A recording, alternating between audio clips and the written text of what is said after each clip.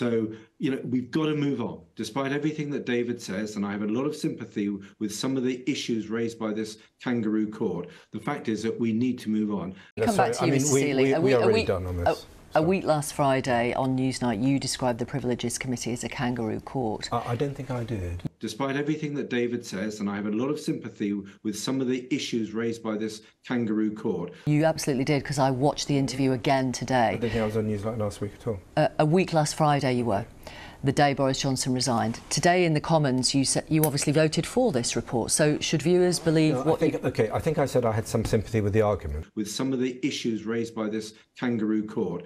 I mean, I'm very happy to apologise if I did say that, because I think people should fess up. I don't think I did. Kangaroo court. No, somebody made the allegation and I said I've got sort of sympathy with it. You used the words kangaroo court. Fine. Kangaroo court. In which case, I don't remember doing it. If I did, fess up. I listened to the debate today. I thought Penny spoke with great eloquence, and I thought, actually, I need to be supporting this. Right.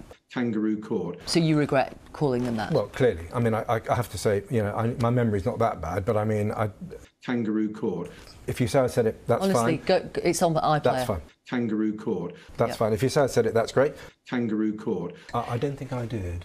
Click here for Mog making a pompous ass of himself.